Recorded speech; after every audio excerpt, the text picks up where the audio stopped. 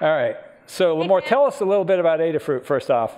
Absolutely. My name is Limor Fried, and I'm the founder and lead engineer of Adafruit Industries. We're an open source hardware company here in Manhattan. We're actually in the factory right now, and this is my desk. So this is where I do all the CAD design of an oscilloscope and a computer and probes and multimeters. And what's really interesting about how Adafruit works is I design electronics here in the factory over there, and then the manufacturing equipment is about 20 feet away. So I'm going to turn around and show you what I actually use to manufacture. This is a surface mount line. It's basically the pick and place line that manufactures everything electronic you have. But usually this is done abroad, usually in Asia or maybe in Mexico. But I've got this right here in my SOHO factory, and it's a durable line with a stenciler and a pick and place and a board loader and oven. And yeah, I'm able to design and manufacture 5 seconds apart.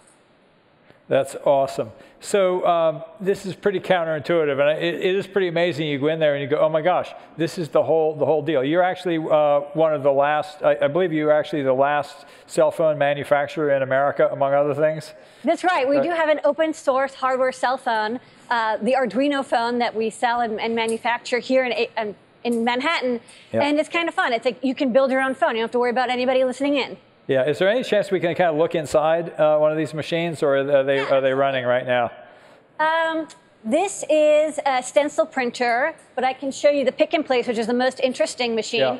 This is the machine that actually does the pick and placing of components. Components come on reels, they come on spools, and the reels are loaded into the machine here.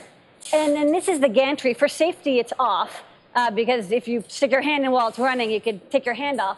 But this picks up 12 components all at once and pushes them down to the circuit board at very high speed. It's much more precise and faster than a human could ever be. And this is basically what allows us to have miniaturized electronics like cell phones, tablets, laptops, all that good stuff. So you're a small business, but not that small. So can you tell us sort of, are you willing to share anything about company financials? Sure. So we're here in this 50,000 square foot manufacturing facility. We have a couple floors here in SOHO. We have about 100 people, both on hand here doing manufacturing, fulfillment, shipping, office, human resources, as well as engineering. And then last year, 2004, we grossed 33 million in revenue. And this year, we're probably going to do about 40 million. And this took a lot of venture capital, right? Absolutely not. One of the cool things about Adafruit is it's completely self-funded. I'm the 100% owner of the company. We haven't taken any VC, no loans, no funding. We're not against it. For some companies, it makes sense, but we've been able to bootstrap, and all this equipment and stuff is all ours. That's kind of awesome. And I've watched you do it. Originally, it was with some credit cards, a lot of elbow grease. But you've also, I have to say, you're a master of social media, and your values of sharing are part of what has propelled your business. Can you kind of talk a little bit about how you market your products? Yeah, so I grew up in a culture that really was worshipped open source and thought that this was the way to have a community of engineers and designers and now makers and hackers and students share information and learn from each other. And so I've kind of taken that philosophy and I've brought it over to the internet space that we're in. So for example, every single week we have a weekly show and tell. It's a hangout where kids and makers, hackers all over the world show up and show off their projects. What are they making? What costumes do they build for Halloween? And then we also have every single week at 8 p.m. Ask an Engineer, which is our broadcast show. We've been doing it for 6 years. Where we answer engineering questions live on the internet. We're also like on Twitch and Ustream and YouTube, Periscope, everything. That's right. If I recall, when we did our first rehearsal for this, you put on Periscope. We're Periscoping right now. Oh, okay. and the other thing that I love, you've got to tell this story about women in engineering that came from one of your listeners. Yeah, so the show we've been doing, this show and tell and ask engineer, we've been doing it for 4 or 5 years, which, for you and me, that's not that long. That's like a drop in the bucket. But for a lot of these kids, that's a huge amount of time. And, we've met students who, they're like, oh, I saw your show as a kid, and now I'm in high school or college studying engineering. And I'm like, wow, that's awesome that, we've inspired you. And we had one parent who emailed us a few years back, And he said, I've been watching, I'm an engineer, and I'm teaching my daughter about engineering, and she's like 6 or 7. And we've been watching your show, and she's so inspired by the guests that you have. I always have female engineers on the show to show off their projects, that the girl actually asked him, Daddy, are there guy engineers too? Are there boy engineers, or are there only women? And I thought that was so cool, because it shows that change what people see engineering is. It's not just this mythical white lab coat. It's making with your hands. It's being creative. It's costuming. It's wearables. It's hacking your teddy bear so it tells you when somebody's entered your room. All these projects that Arduino and Raspberry Pi and open source hardware has enabled the community to do is astonishing. And I'm so excited every week to see what people are doing. So open source hardware is a big part of what you do. All of your designs are given away for free. How's that working for you? How's it working? Well, it's working really, really well, because we're doubling and tripling the company. I have like 500 or 600 GitHub repos, because we have one for every single project. The hardware, the schematics, the CAD layout, the firmware, the software. We even have injection molded parts that we've put up our CAD files on GitHub, or wherever we want to share our files on. Thingiverse is where we share some 3D printed files. And I think we release like 2 or 3 projects a week now, and it's working out really great. We have a community that remixes what we're doing, that's creative, that shares and collaborates. And for us, it's about shipping really fast, really good customer support, really good quality, the manufacturing that we're able to do here. We're not going to just do patents for the sake of having patents. 17 years, it doesn't matter. In 6 months, somebody's come out with something better already. So instead of spending all of our time on lawyers, we spend our time on innovating and providing a great experience for the customer. But you also spend a lot of time on education. I remember when you first got, I don't know if it was that pick or place machine or an earlier one. It was a little pick and place mini one. I remember you saying, the first thing that you did, you got it and you said, you imported it directly from Japan, if I recall. Yeah. And you said the documentation was terrible. And so the first thing you did was to create video tutorials for other people on how to use the machine, how to set it up, and you kind of put that out on the internet. So there's sort of a way that, educating your competitors and growing the market has been in your DNA from the beginning. And in fact, that's turned out to be a pretty successful strategy for you.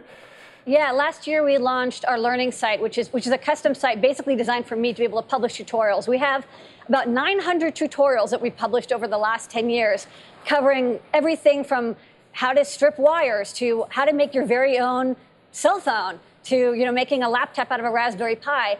And it's all free, it's all available. You don't have to sign up. There's no courses or you have to purchase anything. It's all there. You don't even have to use Adafruit stuff you don't want. You can build it with anything you can find around the house. And our philosophy is good information is advertising. So instead of paying for ads, we put up these awesome projects and awesome tutorials, and they get picked up. I mean, I think you've blogged a couple of them, and they've been definitely posted around and passed around the internet. And that's kind of what makes Adafruit awesome. It's a place where you can go and you can get inspired and you can be creative. And even though we have all this equipment, we're really just a tutorial company. We're an education company with a gift shop at the end. So if you are inspired and you want to learn about electronics, you want to pick up an Arduino and Raspberry Pi, grab something from Adafruit and get going. That's a super important lesson, I think, for this next economy, that there are multiple ways to monetize, and if you spread your knowledge, if you spread, entertainment, you often actually find different ways to come to that. But I want to bring up something else. Your husband, Phil, who works with you on the media side of the business, once described you to me as an engineer with attitude. And I remember reading a post that you wrote about why you liked a particular brand of resistor that you had kind of gone over to China to source. And I just want to kind of talk about the aesthetic side. A lot of people kind of put sort of the arts over here and engineering over here as though they're different. And you kind of represent kind of this combination of an artistic sensibility, which even down to the level of this little tiny component that nobody, most people kind of just look at if they happen to take a device apart they wouldn't even know what it was. And you're kind of like, no, I want this particular kind, and those aesthetic decisions, but also at, the kinds of products. I remember when you found those vacuum tubes in Russia somewhere, and you went, oh, I can make a cool clock out of these, and that became a product till they were gone because there were only, a few thousand of them left, whatever. You talk about the aesthetics of what you do. Absolutely. I mean, I think that electronics is a form of art. It's a form of design. It's the art form that I've picked to express myself. And what I think is really interesting about this, I want to tie it back to a previous conversation that we had, is there's a lot of people out there who are artists, who are engineers, or designers, who are interested in fashion or makeup or jewelry. And I feel like historically the electronics community has sort of pushed those people aside and said, well, you're into fashion, well, we're into ham radio, and then those things don't combine. But I think that, especially now with the maker movement, this is an excellent time to expand who can become an engineer. Say, if you're a fashion designer, and we went to a Zach Posen show a few months ago here at Fashion Week, and Zach Posen had LEDs and microcontrollers in a dress that was like lighting up, and this group of girls from the Bronx were designing code for it, for the Girls Who Code consortium. And I think that's so cool because we're showing people that electronics isn't just sitting at a desk. It's being creative. It's doing something with your hands. It's what you are already interested in. You like to skateboard? Add electronics to your skateboard. You like to make dresses? Add LEDs to your dresses. You like dancing? Make light-up dance costumes. This is what engineering is. It's not just in a book. It's not just in the lab. It's at home. It's what you love to do, and I want to see more engineers. Does anyone in the audience have any questions for Limor? If so, come to the mics, or if we have any from Twitter, we can put them up on the screen here. But in the meantime, I'm just going to kind of ask you another question sort of related to that. This joy of making, it really involves choices that we make, sort of like not just to be consumers, but to be creators. Mm-hmm. That's open to everybody. Can you talk a little bit about that? I mean, I think everybody is creative. Everyone likes to build and make. And I think that, nowadays, you see 3-year-olds with iPads. Everybody has solid aluminum electronics, but they don't necessarily understand what's in them. And I think people have that curiosity. No, what is in my cell phone? What is in my GPS? And I think that making kind of lets people, you have your tablet, but maybe you can build your own with a Raspberry Pi and understand more and not feel like technology is controlling you, but you have a say in what your technology is and how you use it. All right, we just have one question over here, and then we're going to have to wrap. Hi there. I want to thank you for being so engaging. I'm really, really liking this part of this conference, just for what it's worth. Not just because she's a woman on stage. Can you get to the question, please? Yeah, of course I can. We're running out of time.